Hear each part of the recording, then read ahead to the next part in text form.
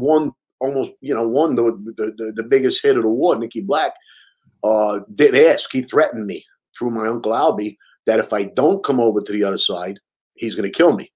So, the plan there was me and Jimmy were Greg's closest. The three of us together were inseparable. We know we'd never turn on each other. And if he could have broke us up and got me and Jimmy to come over, that would have left Greg with people, less trustworthy. Yeah. And he knew that. It's part of all that scheming and treachery and outmaneuvering. So we were doing the same thing. We didn't even care about getting Wild Bill. We wanted to get his men, because if we would get the men, it would break the foundation. He had a lot of good ballsy guys around him. Billy's hiding out somewhere. Not that he wasn't a ballsy guy, but he's hiding out. He's a big shot. Vic Arena's hiding out. So you got to get their men. They were going to do the same thing. But Greg wasn't hiding out.